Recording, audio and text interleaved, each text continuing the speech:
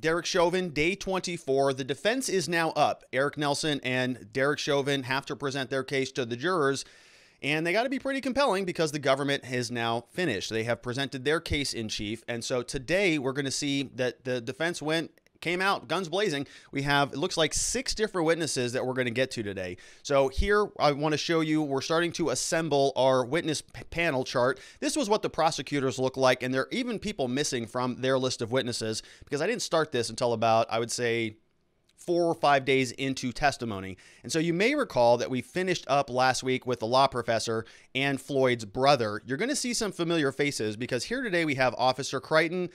He was from the 2019 incident. We have not heard from him yet. We have Michelle Moseng, who was a paramedic in the 2019 case. Of course, we hear about Shawanda Hill. She was a passenger in the car in the 2020 case. Then we have Officer Chang, who was on scene, but was not one of the other 4 officers that was directly on Floyd's body. So, of course, he did not get charged with a crime.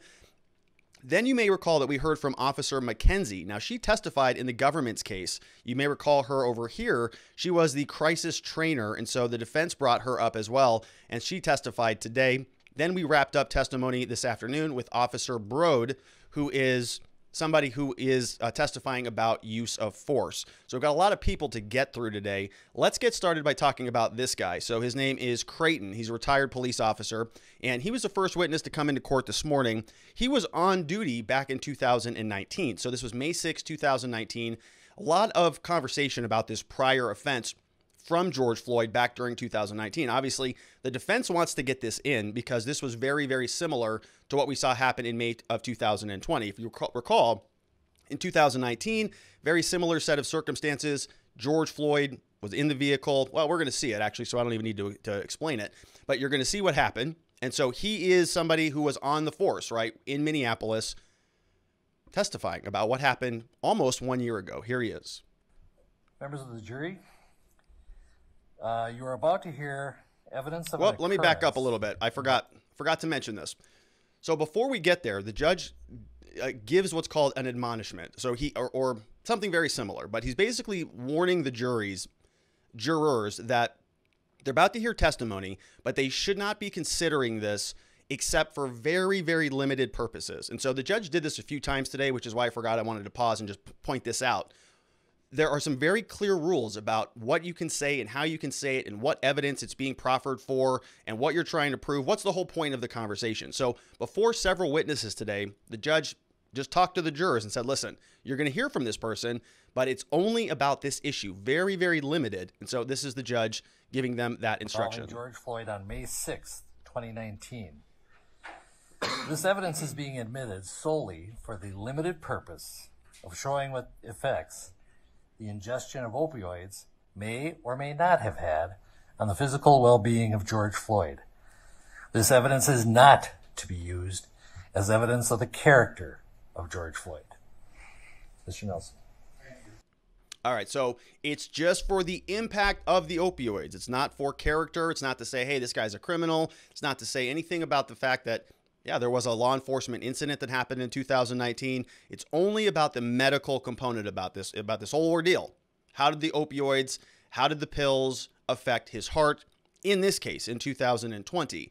And so it's being admitted for that purpose, but it looks very similar to what we saw in May 2020, very similar to 2019. And so they go through this series of questioning, a line of questions with this Officer Creighton.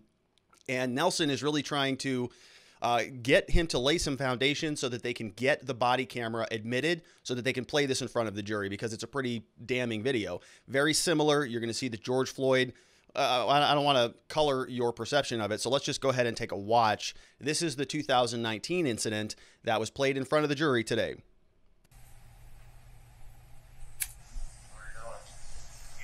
Can you undo your seatbelt, sir? Sir, passenger, can you undo your seatbelt? Go ahead and undo your seatbelt.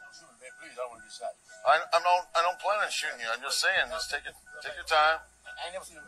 Okay, relax. Just undo your seatbelt. Let her take care of her guy. Just keep your hands out where I can see him. Hey! Let me. Keep your hands where I can fucking see them. Okay? Put them up on the dash. Put them on the dash. I'm not going to shoot you. Put your hands on the dash. Put your hands on the dash. The last time I'm going to tell you that. It's simple. He keeps moving his hands around. He won't listen to what I have to say.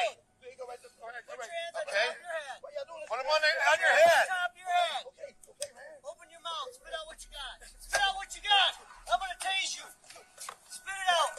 He's eating. Don't you jerk away from me. Put your hands behind your back. That was one yellow pill, boss. Okay, now slowly come on out. Hand under Put your hand under head. Okay, relax then. You're not going to get beat up or nothing. You just follow what we're asking you to do. I apologize, man. I apologize, man. I apologize. Yeah.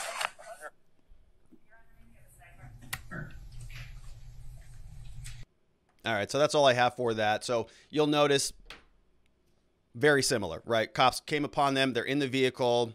A lot of interaction, a lot of freaking out going on from Floyd.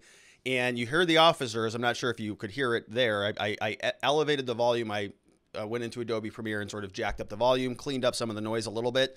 But you should have been able to hear that there was an officer shouting through the driver's side of the vehicle, something to the effect of spit it out, what'd you put in your mouth, spit it out, take it out, all of that stuff. And this is where I think we're going to see some more of the last minute ingestion theory come into play at some point in this trial. It may not even be until closing arguments. So that is what we saw. The jurors saw that. They've already had some interaction or some belief from other witness testimony that there may have been last minute ingestion. We know that there was a pill that was found in the back of the police car that had George Floyd's DNA and saliva on it. We saw the image, the photograph of the sort of the white object. Don't know what it was. Could have been gum, could have been, saliva, or it could have been a pill. We saw the two pills that were photographed by the forensic inventory person who received the vehicle. Now what we're hearing is somebody says spit it out in 2019, right? And so what Nelson is hoping the jury believes is, well, if he did it in 2019, maybe he did it again in 2020. So all of that got played today. Then we fast forward a little bit, and if you saw that last clip was sort of broken up. They had a sidebar, a couple objections, whatever was going on. And then they come back out, and Eric Nelson asked that officer, Officer Creighton, hey, who was that in that video? Did you subsequently identify the driver of the passenger? Yes, I did. And who is that? Mr. Floyd. Your Honor, based on the court's ruling, I have no further questions for this witness. All right, so that was that witness. Now, on cross-examination, it was interesting. So we saw early this morning, it was Mr. Frank. Now we have Miss Eldridge, who is another prosecutor we've seen a lot of recently. She comes out and she does a cross-examination with this officer. And it's very interesting. As I said, in this trial, we're all kind of wearing different hats a little bit. Typically, I'm a defense lawyer. Typically, we go against the cops. And the cops are sort of, lining themselves up, circling the wagons, bulletproofing themselves, making themselves invulnerable against any defenses. So when you see a prosecutor go against sort of a police officer, as we're going to see, right? This is a police officer. He's retired now, but he used to be on the force back in 2019. So now we're going to see a prosecutor from the same state come in and kind of go after this guy a little bit. Hey, you're kind of screwing up there a little bit, weren't you? Because he is now on the defense witness. He's a defense witness. So this is interesting. She comes out and she says, hey, it's kind of difficult to follow commands from police officers when you're all barking orders at them from multiple different directions. Somebody's on the other passenger side saying, put your hands on the wheel, put your hands up. You're saying, put your hands on the dash. You're both shouting. You both have guns out. It's madness. It's chaos, which is true. It is true. We saw that yesterday with the Lieutenant Nazario case, right? It can be very chaotic. Oftentimes the cops don't recognize that. They just think that anybody on the other end, the receiving end of their actions should just automatically understand and respond as though they're speaking clear, perfect English in a very low volume and a conversational setting in the room somewhere. It's not how it works. This stuff is very aggressive, hard to hear, hard to understand, which is something I can empathize with very clearly because of what I do. But typically, the prosecutors are not the people making that argument. Typically, they're making the other argument because the defense has to say your officer was acting unreasonably. In this case, now it's the prosecutor who's going against a former officer from her same state who now she's saying, hey, maybe what you did was difficult for a defendant to interpret. And so it's a topsy-turvy world. It's like Bizarro Land. We're all living in the Twilight Zone. Here it is. This is the prosecutor cross-examining an officer today. Good morning. You testified that you were the officer who approached the passenger side of the vehicle. You approached George Floyd on May 6th of 2019. Is that right? That's correct, yes. And you had your gun drawn when you approached Mr. Floyd. Isn't that right? Yes, I pulled it, yes. And when you approached Mr. Floyd, he said, "Don't shoot me, man. I don't want to get shot," right? Something like that, yes. You told him to undo his seatbelt, correct? That's correct, yes, ma'am. And he did that, right? Yes, he did. And then you said, "Put your hands where I can see them," correct? Yes. And then he put his hands in the air? Yes. And then you told him to put his hands on the dash, is that right? That's correct. And that was when you grabbed his hand and forcibly put it on the dashboard of the vehicle, correct? Fallen, yes. And then the other officer with you on the other side of the vehicle changed that to put your hands on your head, correct? That's correct. And then he put his hands on his head, right? That's correct, yes. And there was one officer who said they were going to tase him, right? That's what I heard, yes. And you were yelling pretty loud, correct? Yes, I was, yes. It escalated real quick. Some profanity as well, correct? Yes. And you had your gun drawn the whole time you were giving commands, right? Once I started ordering him and he refused to show me his hands, yes, eventually it escalated to where I pulled my gun, yes, ma'am. And he was awake, correct? What's that, ma'am? Mr. Floyd was awake. Was he awake during this incident? Yes. He was conscious? Yes. He didn't appear to be in medical distress to you when you were pulling him out of the car, is that right? He was... Yeah, so he had some difficulties hearing, which was kind of interesting given the fact that they were asking him a lot of hearing questions. You heard him say this and you heard him say that, right? And the guy really had a difficult time even hearing in court. So, you know, not real sure how effective that was, but it was really kind of irrelevant. They needed him to get the video into court just so that they could play it in front of the jury. Mission accomplished. Nelson got that done. Cross-examination comes out. Not really particularly consequential one way or the other. So that was the first witness. We changed gears. Now we get to Michelle Moseng. She was also there in 2019. She is a Hennepin County paramedic. And so after that, after George Floyd was pulled out of that vehicle, paramedics came, again, very similar to what happened in 2020, and she took his blood pressure, sent him right to the hospital based on what she found because the blood pressure level was so high, it was basically on the verge of death. And so let's play this real quickly, and then we'll see what's next. So this is her. But he had informed you he had taken some sort of an opioid every 20 minutes or something like that, correct? And then another one as the officer came up. Okay, so yeah, and I want to point that out, right? He said he was taking opioids every 20 minutes or so, 7 to 9, 7 to 8 of them, whatever he said. And then she sort of, inserts in there. And he also mentioned right before the cops came, he also took pills right before that. So that's her testimony today. He told you that he had taken a pill at the time the officers were apprehending him. Correct. Did you do a physical assessment of Mr. Floyd at that time? Yes. Specifically, did you take his blood pressure? Yes, I took a set of vitals. Would you agree that your first vitals were taken at approximately 1:34 and 59 seconds? Without looking at the run sheet, I wouldn't know for sure. Would it refresh your recollection to review the run sheet? Yes. May I approach the witness room? Yeah, so I fast forward a little bit. This is almost 2 years later, right? I mean, how can you remember this? 2019. First recorded vital signs. That refreshes your recollection? If you need to refresh your memory with that, just let us know and we'll... At approximately 13:34, that's 1:34 p.m., agreed? You took his vitals, correct? Correct. And that would include his blood pressure at the time? Yes. And did you record what his blood pressure was at that time? Yes, it was 216 over 160. Did you ultimately make recommendations to transport Mr. Floyd to the hospital? Based on that and other issues. Okay. And ultimately, was he brought to the hospital? Eventually. All right. I believe that's all I have, Your Honor. Okay, now you see what happened there? Did he go to the hospital? She goes, eventually. Right, and so that's that question might have been an objection question, but there was something there that she's like, we were trying to get him to the hospital, but he was being very difficult, I think is probably what she was saying. And this is just speculation. This is not in evidence, of course. But she said, yeah, eventually. But she couldn't say, yeah, after we subdued him and all whatever. She couldn't go into that because it's not relevant. Her testimony here today was only about any medical ramifications, any consequences to Floyd's body in 2020 as a result of what happened in 2019. So, she was a little bit, bland there. It sounds like she could have added a little bit more flavor to that meal, but chose not to and could not because of the limited scope of her testimony. So, another 2019 fact that got brought in front of the jury today.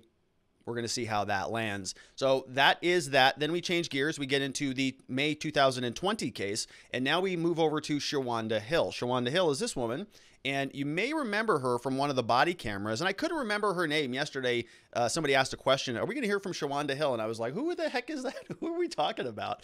But then, yes, it's her. She was there were 3 people in Floyd's car, and we already heard about Morries Hall, who is going to be invoking the Fifth Amendment, right against self-incrimination at some point, pleading the Fifth. And there was another person who was in the passenger seat in the back seat, and it was Shawanda Hill. And so she was there. There is body camera footage that we're going to see, where I'm not sure I clipped it, but from Officer Chang, who was in court today, another witness from the defense. And you can see in that video that she is there and Officer Chang's communicating with her quite a lot. And so she was brought into court today to talk a little bit more about George Floyd's demeanor. She saw him inside of Cup Foods while he was in there allegedly passing this counterfeit $20 bill. And then she also saw him, because she was the passenger in the car, when she got back into the car. So they've been, communicating a lot throughout that day. And so they wanted to bring her in specifically to testify about what she saw. What was his demeanor? Was he active, down? Was he high, sober? What is it, right? You were there. And you may recall that there was a little bit of conversation back and forth about the other witness, Morries Hall, the other passenger in the vehicle that day. And they were saying that some of his testimony is not going to be allowed because it's not necessary, because Shawanda Hill can talk about those things. If we wanted to bring in Morries Hall and put him on the stand and say, well, what did you think about George Floyd? Was he sober or high? Was he agitated or calm? Whatever. He is not the only person who can testify to that information. So now we have Shawanda Hill can come in and do that. And so she did today. We have this clip from her where she's describing Floyd both inside the store and outside the store. And we're going to notice that there was kind of a big difference between his disposition inside and his disposition back outside in the vehicle. So here that is.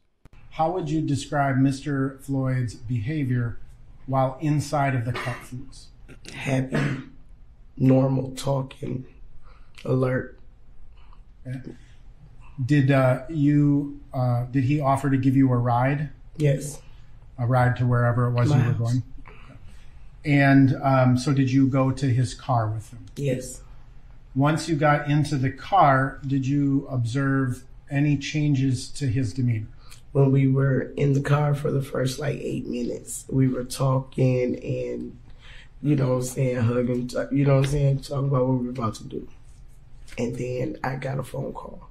And so I was on the phone for the rest of the time until the little boys came to the car. He fell asleep at that time. So at some point during the course of the time that you were in the car with Mr. Floyd suddenly fell asleep, yes. Right? And the phone call you received, was that from your daughter? Yes. And so you were talking with your daughter during that time? Yes. And you described, would you agree that at some point, you said some little boys, are those employees of the store? Sorry, yes. That's okay. The store employees came and approached the car, correct? Yes. And at that point, Mr. Floyd suddenly fell asleep? He was already asleep. He was already sleeping? Yes. When they came to the car. And when they came there, I tried to wake him up. They tried to wake him up. I tried to wake him up over and over. And his friend tried to wake him up. And he woke up. Then he'll say something. He made a little gesture, and nodded back off. Okay. He did that a couple times. Was that a kind of a sudden change from how you observed him in the store to the car? Yes, but he already told me in the store he was tired because he had been working. There's an objection. All right, so there's some objections that are going on back and forth there. She kind of had a little bit of a difficult time testifying today. Obviously, very emotional, and as we sort of fleshed out at the start of the trial, there's a difference between lay people and experts, people who are professional people who testify in court regularly, cops, use of force experts, consultants, medical people. They're called into court all the time. You have a lay person. This woman obviously, is a lay person. She does not testify frequently. And so she was very, kind of tense, right? Obviously, her friend is dead and she's now being called in to testify, and who knows what effect this is going to have and how she wants this thing to go, right? Now she's being called to testify by the defense for the guy that killed, allegedly, her friend in the car a year ago, right? So you can have a little bit of compassion for her. She's coming out. Eric Nelson is asking her questions, and she's being honest, it sounds like, right? She said, hey, look, he was awake in the store, then he was not, up and down. He was kind of coming in and out of it. Sounds like somebody who might be intoxicated, which is exactly why Eric Nelson brought her in to talk about it, right? And that was her perception of it. So the prosecution comes back out. And for the sake of time and because we got so many other witnesses to go through, I didn't clip a lot of the cross-examination, and largely because it just wasn't that interesting. Prosecution comes back out, is sort of asking her a line of questions about, her observations and about Floyd being up and all of these things. And she kind of gets really agitated, and she sort of says, what do you want me to do? You want me to say yes? You want me to explain? What do you want me to do? And so, he didn't get much out of her either, kind of an agitated witness, rightfully so, much compassion to her. And she was done. So now we have sort of this narrative, this theme building where Nelson is coming out. We know that last minute ingestion is going to be a defense. We know that cause of death they're going to say is heart and drugs. And she is now saying that, well, he actually sort of did appear to be maybe like under the influence of something because he was awake and down and awake. And there were other people who were trying to wake him and he could not wake up. And so this is sort of the corollary, the converse to what the government was saying about driving under the influence. Remember, we saw that testimony from the toxicologist last week where he came out and they were going through all the charts. Hey, you could drive a car. We have found people who were driving a car up to 50 nanograms per milliliter. No problem at all. And we heard another doctor, I think, testify the same thing with meth, right? You have these high levels. You can drive around, no big deal. But it's variable. It sort of varies person to person. Just because there is an upper limit that some people can do that doesn't necessarily mean that Floyd could do that. And so she comes out today and says, no, he was actually falling asleep in the car. Then we get his toxicology report, and it looks like there was 11 nanograms per milliliter of fentanyl combined with other drugs. So it sort of feels like the toxicology matches the physical signs and symptoms. You have a connect there. You have a connection. Sometimes in criminal law, you'll get what's called a disconnect case, where you'll see somebody who looks sober as a bird. This is a theory in DUI cases specifically, but you'll have somebody who is perfectly sober, walks the line, stands on one leg, the whole thing. Then they get a toxicology report. We get the numbers back, and the blood alcohol is like a 0.25, right? This person should be falling over. That's how intoxicated the blood results are. And you say that doesn't match. So you call that a disconnect case. Physical signs and symptoms don't match the toxicology reports. And so here, what is happening is Eric Nelson is kind of reversing that. He's saying, no. Okay, what they're saying, the government came out and said, 11 nanograms per milliliter, who cares? And you can drive a car, doesn't mean anything. We went through the pie charts on two different separate drugs. They're trying to say what we saw, George Floyd, his signs and symptoms of intoxication were basically non-existent. That's why they didn't matter. They didn't play a role in his death at all. We have all these experts who say so. Didn't impact his breathing, didn't impact his heart, didn't impact anything. He was sober. He may have technically had a toxicology report that was 11 nanograms per milliliter, but so what? Because they're alleging, the government, that his signs and symptoms were sober and that 11 nanograms were not impacting him physiologically. So what Nelson does is said, no, we already know that this is 11 nanograms. We already know from other studies this is a very high number. We think that he was under the influence. So he's trying to fill that hole. What's missing? Signs and symptoms. Who does he bring out to fill that gap? Shawanda Hill. She does a pretty good job of doing that. As she just mentioned, he was awake, down, awake, up and down. Nobody could wake him up. Sounds like intoxication.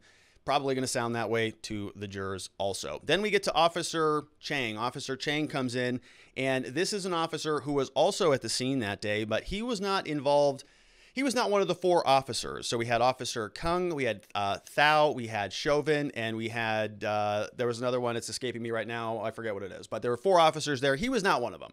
And he was somebody who came after the fact and was assigned to go and watch the vehicle. So now Floyd, they walked Floyd back, tried to get him in the back of 320. He kind of kicks himself out the other end of the other side. He gets pulled out street side now. 4 officers are laying on him. One of the officers gives Officer Chang instructions to go back to the vehicle that Floyd was driving. Go secure the vehicle, because we still have Morries Hall over there and we still have Shawanda Hill. And they both are kind of, hovering around the vehicle. He's go secure the vehicle, go secure the evidence over there. And he does that. And so he, probably the biggest gift that he's gotten during his time on the force, he's not being charged with murder. He is being just a witness now. He's a bystander. And this is the first sign that we see another officer, a fellow officer, actually coming out and stating things that are supportive of Chauvin. So you're going to hear from him. His testimony was not very long. A lot of the testimony today wasn't very long, actually very short, until we get to Brood, who is the last use of force expert that we're going to hear from today, but relatively quick. Nelson just kind of called these people up. What do you got? Boom, boom, boom, boom, boom. Next, move out.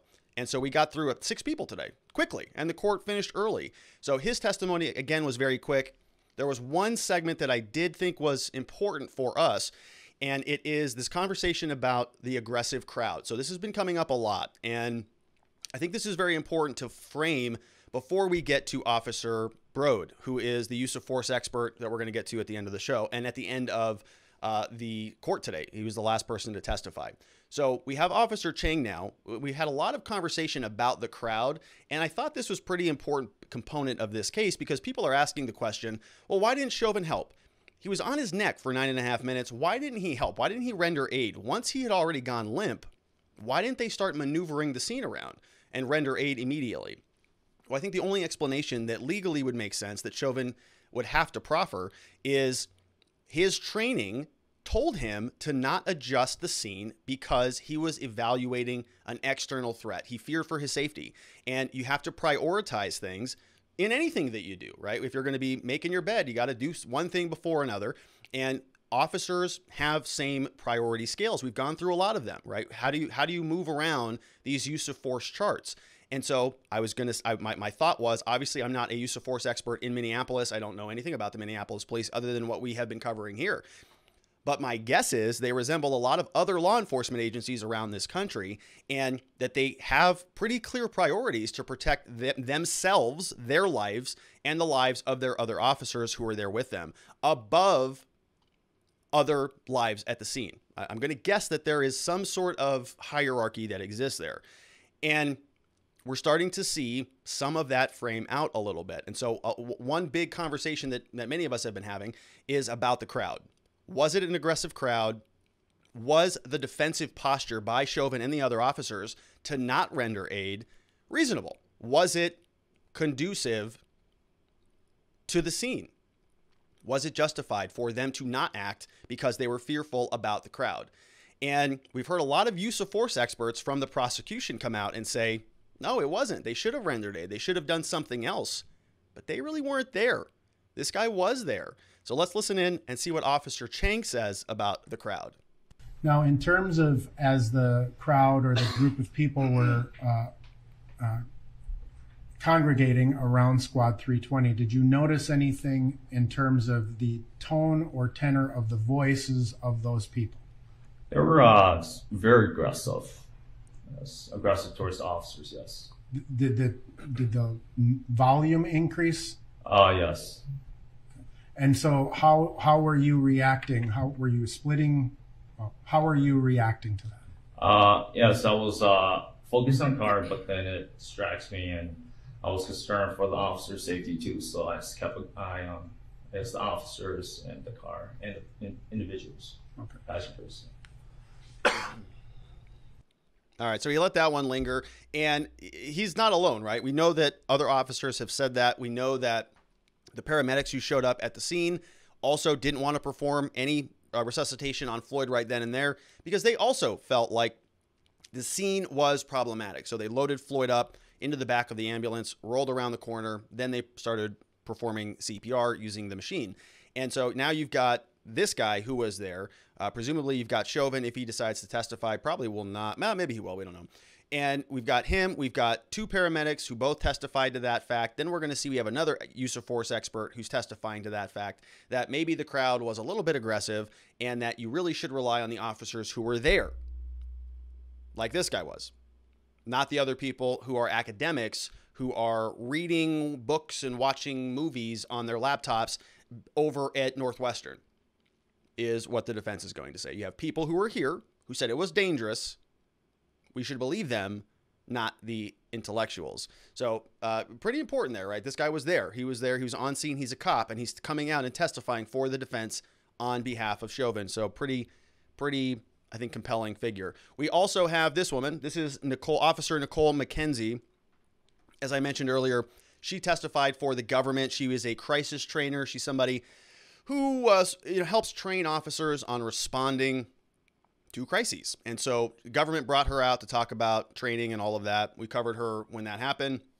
Defense brought her back out to talk about excited delirium. So I don't have any clips from her. Not that interesting testimony. Pretty quick witness. She runs through the different elements of excited delirium. She talks about this acronym they use, not a crime. And Nelson just walks her through that. Okay, so in Minneapolis, part of this training material, what does the N stand for? Naked. All right, naked means if you're in excited deliriums, your body is very hot, so you just start stripping your clothes off so you can cool down. So if you see somebody who's naked, maybe they are experiencing excited deliriums. And so she just runs through the rest of the chart, and then that chart ultimately, I think, gets admitted. They had some conversations about that chart after the jury was sent home for the day, but I think that is coming in. So she lays some foundation. Nelson wants to get that chart in. That's probably going to happen.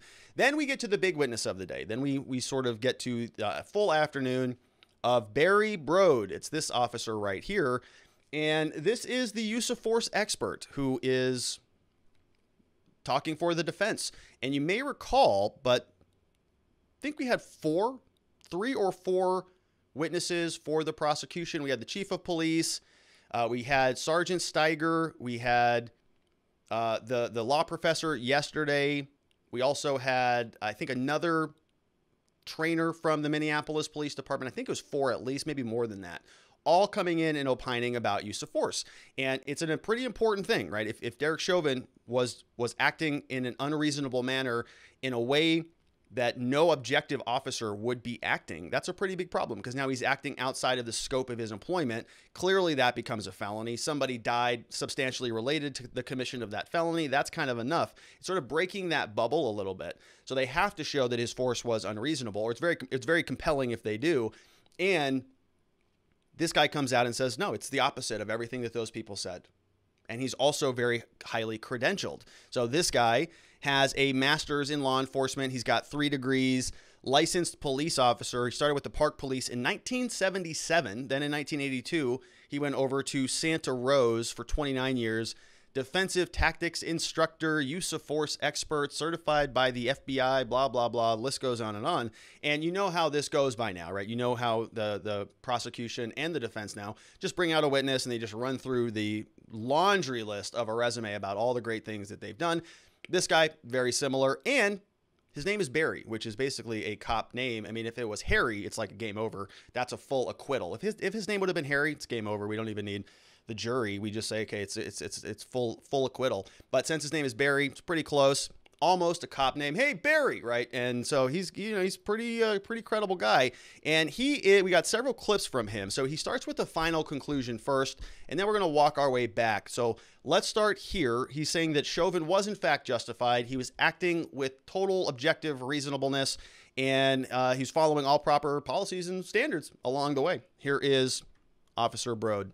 Now, based upon your training and experience and your expertise in the use of force matters, your review of the materials that have been provided to you, have you formed opinions in this particular case to a reasonable degree of professional certainty?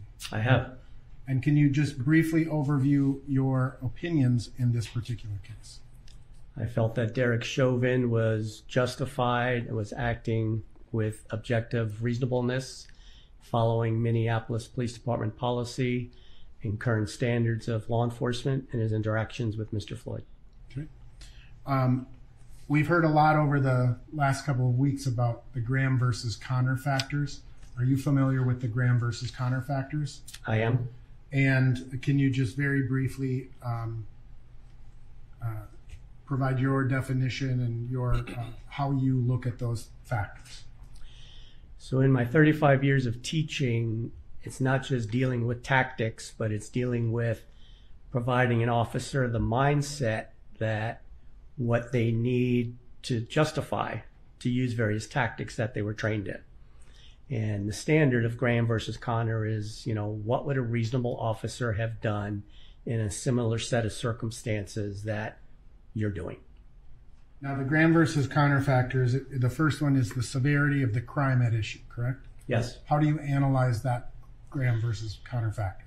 So I know in my experience and all right, so I stopped there. Now, I think, so I stopped there. He does go through all of the factors in the rest of his testimony. So we get a conclusion, then he says, all right, so we got your conclusion. How did you come to that conclusion? Walk us through all these different factors. We've heard a lot about this case, use of force case. And so he goes through all the different elements, just kind of one by one, and analyzes them. And remember how we talked about this? There's a certain format that we use in law called IRAC, issue, rule, application, conclusion.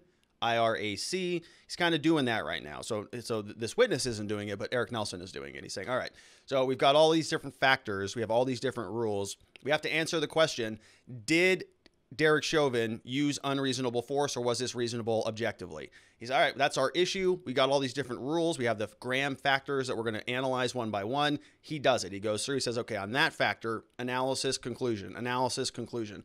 And so he kind of runs through it piece by piece. I have a couple clips from that analysis. This is him right now talking about the officers at the scene. And again, compare this with what Officer Chang said that we played previously. Officer Chang said, crowd was very aggressive, felt dangerous. I was concerned for my officer's safety. He was there. He was at the scene. And who's telling us who we should listen to? People at the scene or people studying the scene? This now is defense use of force expert Brodd.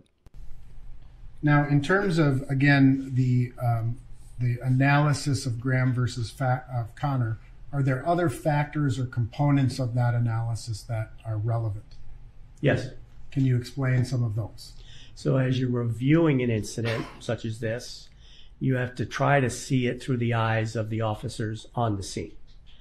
You know, what factors were they dealing with? What circumstances? What was the suspect doing? What were onlookers doing? Put yourself in the officer's shoes to see what the decisions they made, were they objectively reasonable or not?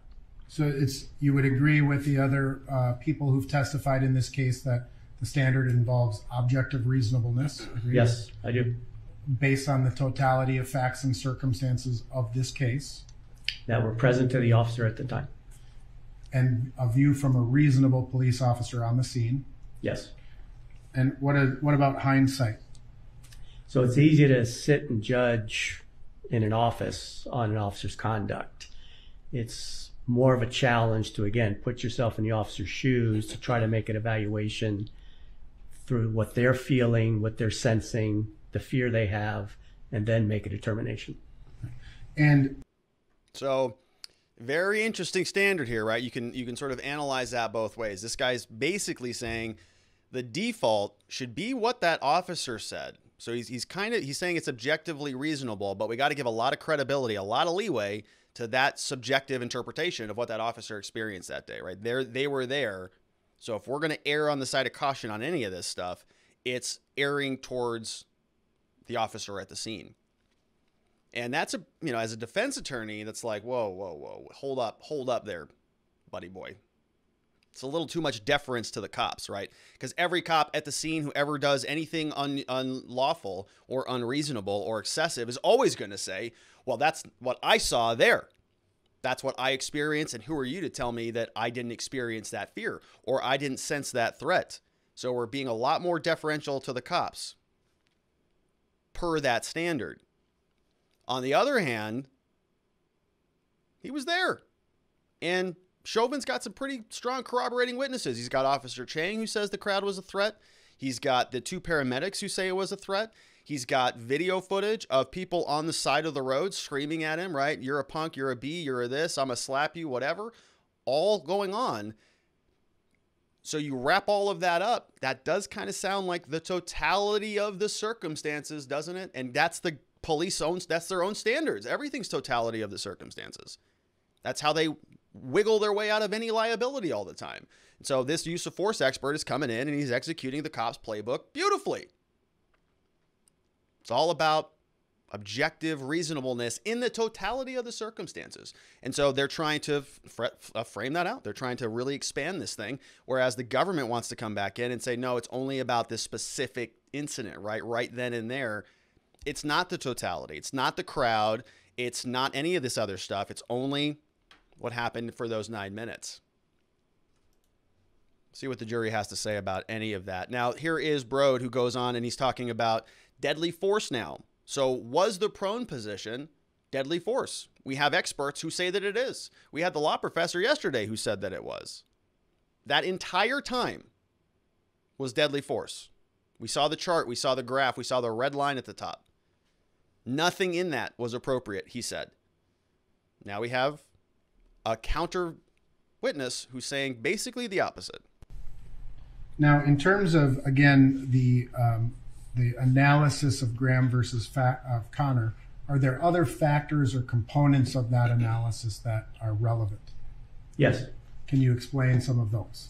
So as you're reviewing an incident such as this, you have to try to see it through the eyes of the officers on the scene. You know, what factors were they dealing with? What circumstances? What was the suspect doing?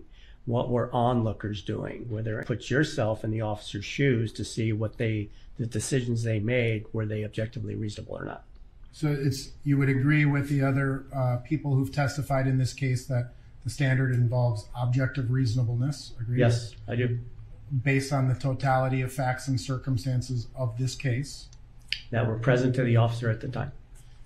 And a view from a reasonable police officer on the scene? Yes. And what about hindsight? So it's easy to sit and judge in an office on an officer's conduct. It's more of a challenge to, again, put yourself in the officer's shoes to try to make an evaluation through what they're feeling, what they're sensing, the fear they have, and then make a determination.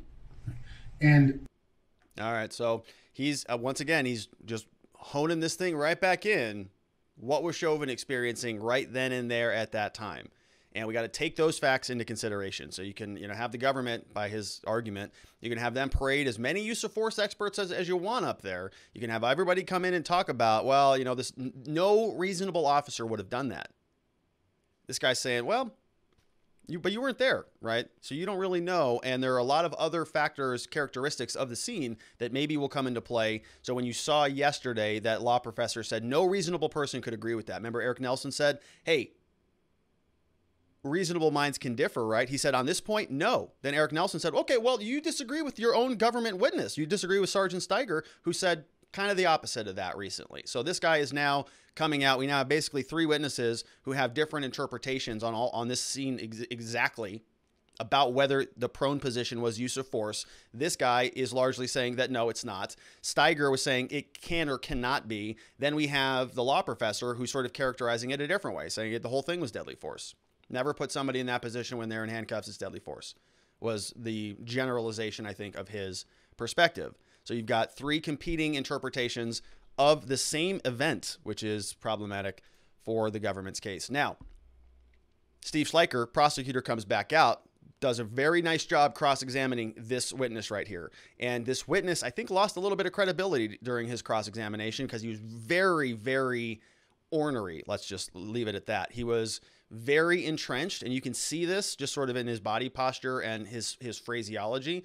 You can see how he's just waiting for a gotcha question. He's kind of just, and then he comes back out and he says no or yes. He's answering it very, very clearly, not putting a lot of meat on the bones. And Steve Schleicher's last question, I don't think I clipped it, but the last question with this witness, he was very irritated with him. He basically said, he asked him a long form question. The guy says yes or no. He says yes. And Steve wants him to go and make some additional statements about that. And he responds, he says, I said yes. And then he looks at him like, you piece of, and then he walks right off the podium. So I didn't clip that because I'm a terrible person. But let's listen in on this one. So this one, Steve Schleicher is now cross-examining this witness, and he is making it hurt. He's twisting the knife a little bit. So this guy just got done saying that Chauvin's actions were reasonable, right? Reasonable use of force, objectively reasonable. Any officer in that position would have done the same thing because it's objectively reasonable. So then Steve comes out and he just twists it right in his back, that knife a little bit. Oh, do you think that's reasonable? Well, how about this section of the video? How about that? Here's George Floyd crying out for mama. He's saying, I can't breathe. My stomach hurts. My neck hurts. My shin hurts. Everything hurts. Everything is off. And he goes through minute by minute. Was that reasonable? So a reasonable officer would have also heard him say that he can't breathe and just ignored that. Is that reasonable? And he says, well, yes, in certain situations. Okay, so how about this one? When and he just walks them through every stinking sentence, and it's painful, but it's very effective cross-examination. So here's a little bit of that. A reasonable police officer in the defendant's position would have heard that, correct? I believe so. From his position on top of Mr. Floyd. True? It's possible. And the bystanders who were there, again, you couldn't hear any noise interference or anything like that. True? Not then, no. All right. And so would it be fair to say that there was nothing that the bystanders were doing at that moment in time that we just watched that would have been distracting or preventing the defendant from attending to Mr. Floyd? Not during that video clip, no. Okay. All right, so he's just digging that in there. And if you watch the whole cross-examination, it's just a lot of that.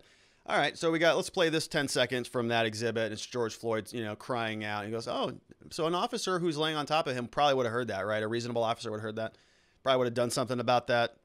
If he just heard somebody saying, I can't breathe, like alone, would they have said, maybe I should do something about that? A reasonable officer? Yeah, maybe, is what he says. So it's just like, it's drawing it out. And he was not happy about it, nor should he be, because it doesn't make him look good, of course, which is exactly what they're trying to do. So let's jump into some questions over from our Locals platform, locals.com. You can find our community over there called Watching the Watchers, or just go to watchingthewatchers.locals.com. And our first question comes from Deep State. It says, all the state witnesses said if it were a fentanyl overdose, they would have expected Floyd to fall asleep. We saw testimony today that he did, in fact, fall asleep. Is there any angle left for the prosecution to refute the reasonable doubt that should exist based on that alone? So that's a very good point. Excellent observation. And you're exactly right. And I didn't catch that, but you're exactly right. That's true, right? We had several different medical examiners, people who came out and said that no, fentanyl overdose is indicated by passing out or going comatose and all of that type of testimony. And that's exactly what we heard today. Is there any angle left for the prosecution to refute the reasonable doubt that should exist based on that alone? Well, yeah, I mean, I think you could make an argument for it, right? You could still say that, so what if he fell asleep? So what if fentanyl did have a role in it? There's still the argument that it wouldn't have killed him anyways, right? That's really what they're saying. They're saying that the drugs don't matter. They're saying that the heart didn't matter. They're saying that the but-for cause here was the knee on the neck. In other words, there is nothing that would have killed Floyd except for Chauvin's knee. That's going to be their argument. The sleeping thing, whether fentanyl had a role, I think that they knew that was sort of part of the game, and they're doing stuff to rebut that. but they're still saying that it was low oxygen and asphyxia, and that fentanyl really had nothing to do with that. All of that was caused by Chauvin and his knee. News Now Wyoming says, I still can't believe the use of force expert could say with a straight face that this was a comfortable position for George Floyd. Did he say that? I missed that. Did he say it was a comfortable position?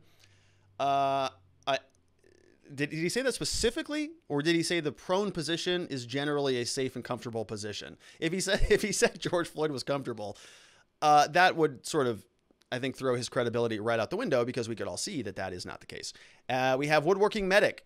Says, I really don't see that the prosecution proved beyond a reasonable doubt that Chauvin is guilty. With the defense starting out on a pretty good footing with their case, how important or how much sway do you think closing arguments will have on the jury? So I think a lot at this point. The reason why I say a lot at this point is because we still haven't seen, I think, the full display of Nelson's case. And so I'm not real sure what he's going to do with that yet. I'm not sure if he's going to, call Chauvin tomorrow or any other people to come in and talk about fentanyl and overdose, or if he had a different medical examiner to come in and review the autopsy. Like, we still don't know what the rest of his case looks like yet. He hasn't really gotten into a lot of medical testimony about any of the heart analysis or any of that stuff. Don't know if he is. He's going to wrap up this week, so he may just be flying through this thing. But if he is going to lay a lot more out, if we have additional witnesses, we still got Wednesday and Thursday and maybe even Friday, so there's still a significant chunk of witnesses forthcoming, I would guess. And we already saw 6 today, so the pace is going to pick up. But if he lays a lot of it out on the table, then closing arguments would not necessarily be that important. But if he is sort of being a little bit coy about his strategy, and he's going to button it all up, wrap it all up in a nice bow during closings, well, then obviously that latter strategy makes the closing that much more impactful. It's that much more necessary that it seals the deal, because we have a ton of issues in this case. It's hard to keep track of if you are using PowerPoints and you're observing this stuff. I mean, imagine being a juror who doesn't have any legal background, who doesn't have all of the tools and skill set and education and ability to sort of read the news and get alternative information and analyze and go and say, oh, I was wrong about that. What does that say? And go look that up, type that into Google, find out who that person is. We all have that. They don't. So there's a lot that they're going to have to sort of dig through in order to make sense of all this. And that's where the closing argument really comes into play. NY Renal MD says, I think it's a disconnect case, as you say. I work with methadone, fentanyl, and meth patients. He wasn't behaving as someone under the influence. In an overdose, you don't go from 60 miles per hour to 0 in a second. Unless there is a needle in his arm, you can't just achieve that kind of anesthesia. Yeah, so that's a good question, right? And I think we have a lot of questions about the timeline, really, and how this all fleshed out, right? You have the absorption phase. You're a doctor, so you know how this works, right? You absorb, your body absorbs, you peak, you sort of dissipate whatever the active metabolites are. Your body processes those into inactive metabolites. We've gone through some of that analysis with active fentanyl and norfentanyl during the government's case in chief. And you're right. I mean, Floyd was, we saw a video of him in the store up. We saw her testimony today that in the car he was down. We saw potentially a pill in his mouth at the last minute. Then we have questions about consumption and processing. We heard another doctor testify that if you consume fentanyl, you would expect to reach peak depression of respiratory function at about 5 minutes, which would have been right about 5 minutes after they pulled him out of the back of the police vehicle. So a lot of commingled issues. Jury's going to have some serious work to do. Osak says, do you think the prosecution is putting on a good case? Yeah, I mean, to me, it looks like they're half-assing it. Possibly they think this is an OD and also not pushing hard. I don't see that at all, Osak. I think that their case has some pretty big questions in it, but I think they're working extremely hard on this case. And we've seen that, I think, just symbolically in the amount of resources that they've mustered up in order to prosecute this. I mean, this is not, this case, by my count, I think we've covered 10 or 11 different prosecutors on the case. Pro hoc vices, which are motions for other attorneys who don't even live in the state to come in and practice in the state. Those were happening all throughout the case. Even I think as recently as jury selection, we saw some new attorneys come on board. So they are bringing out all the stops. They've got the whole prosecutor's office, I think, is oriented towards securing a conviction here. But sometimes you just have some questions in your case. You got some bad facts. Maybe that's what you're seeing from the prosecutors. We've got Liberty or Death says, excuse me, at first I thought Chauvin would testify to clear this up. However, now I don't see a strong need for it. Maybe safer not to. Casey Anthony isn't in jail because she didn't testify. Jodi Arias is because she thought her side of the story would clear things up. What do you think? Yeah, you know, I'm thinking more and more probably not testify. You know, that's the general rule. As I mentioned, 99.9% of the time, I'm not expecting him to testify. Don't think it would be a good idea to presume that he would testify.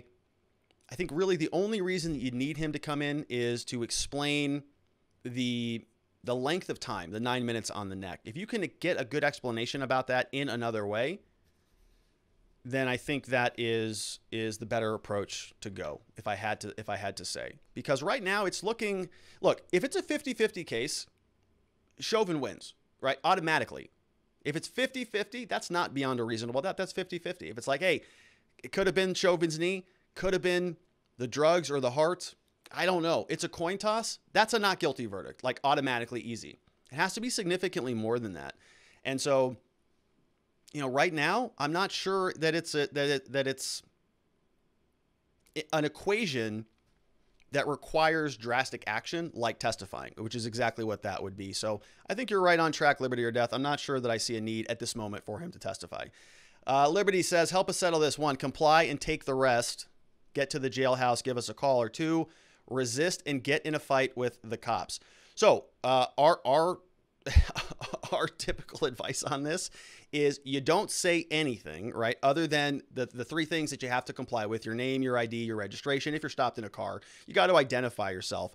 Other than that, you know, you're complying and you are not offering up anything. You call us, you have our number on speed dial. We say it's better to know us and never need us than it is to need us and not know us. That's why it's helpful to have a defense lawyer's phone number in your car, because typically, and I've gotten on the phone with people when there's cops outside of their car and had conversations with cops over a cell phone on the car, and it's never gone bad for me when I've been involved in that, right? It's never turned into one of these situations. So that is one way to do it, but I know not everybody can have an attorney on speed dial. And so yes, generally the thoughts are comply, take the rest, get to the jailhouse, give us a call. Yeah, I mean, yes, for the safety of this. I'm not giving any legal advice here. I'm not giving any legal advice. No legal advice. This is not legal advice for about the 5th time. But yet, there are certain ways to interact with the police that make things go a little bit more smoothly. There are other situations, other responses that make things go poorly. That's just the nature of the situation, of the world we live in. You may not like that. You may say that there needs to be some serious justice reform, and maybe police shouldn't be making high-risk arrests in the middle of a traffic roadway, and have some policy distinctions about what we can do to change it to stop these types of interactions. But yeah, as it exists currently, turning and running and trying to flee from an arrest that's taking place on the side of the road is not a smart thing to do. It's not good. It's not good to not comply with the officers, because you might get killed. Now, if you want to take that stand, if you want to sort of push your luck on that, then you can do that. Again, this is not legal advice. That's just a decision that some people make. But the cops, man, they're on a hair trigger. We see it all over the place. So if you want to get a little bit aggressive with them, typically it doesn't work in your favor. There's a lot you can do after the fact, right? File a civil lawsuit, file complaints. Tough stuff. We got Murder of Crows in the house. Says, my question for Robert is this. Sorry if you've answered this 100 times. If I were a juror and I came to believe that Mr. Floyd died from a multitude of factors, including the drugs overdose, Mr. Floyd's health problems, and Officer Chauvin's actions, would I vote guilty on any of the charges? If I only thought one was a proximate factor in Minnesota, I think that's a vote for guilty on the manslaughter 2 charge. Very good question, Murder. So the way that this is going to work, and I know a lot of people are asking these questions, there is actually a mechanism that we use in law in order to answer this question. It's called jury instructions. The reason why we haven't talked about this quite yet is because they haven't been settled right now. So what we know right now is, generally speaking, not in this case in particular, we know what Chauvin's been charged with. We've seen the government's evidence. We've seen some of the state's evidence, the defense evidence, but we're still not quite there yet. So we know the charges. We know the 3 charges. We know what the statutes say. but we haven't interpreted those into lay people terms for the jury. And so if you want to get a look at how this works, murder of crows, Google Noor Jury Instructions Minnesota, Noor Jury Instructions Minnesota, and you're going to see what happens. So both sides now are going to come together, and the way that this works, we're going to spend a lot of time on this, so I don't want to go too deep on it right now, but we have what are called, what does Minnesota call them? MJ something, whatever. They're jury instructions, right? They're sort of scripted templates of jury instructions based on the charges. So you go, okay, we've got a murder charge, and the jury instructions say if so-and-so did so-and-so, then that person can be convicted of murder. And it writes it out in a way that's sort of like paint by numbers. Put the green ones in the yellow, in the number 1 boxes, and paint the 3 boxes purple, and paint the 4 boxes red, right? And you have a nice little beautiful giraffe or whatever you're drawing. So it's kind of like that. It's jury instructions. And you start from a template, and then both sides will make suggestions and modifications. So the government's going to come out and say, no, we don't like that. We want to modify this to explain it this way. The defense is going to do the same thing. And both of those are going to be settled by the court. So then we're going to have an official set of jury instructions that are going to tell us exactly what the law is and how it all works. And when it comes down to Minnesota, to answer your question, my understanding is there is some sort of language in there about substantial factor in the cause of death. Then it defines what a substantial factor is. And then the jury is going to have to weigh the evidence against that standard. So we're going to get more information about how these rules work and how they all fit together, but we're just not there yet because it hasn't been fleshed out. So I'm sorry that I don't have a better answer for you, Murder of Crows, but there is going to be one forthcoming. We're just not there yet. We'll be there soon, probably by the end of the week, if not first of next week, because I think the defense and the prosecution. Hey, you know what is a great website to go to? Let me see if I can pull this up very quickly, because I was just reading this. Legal Insurrection. Let's take a look. Let me show you this right now. This is great. This guy's doing a great job, by the way, since we're talking about jury instruction. So go over here to legalinsurrection.com.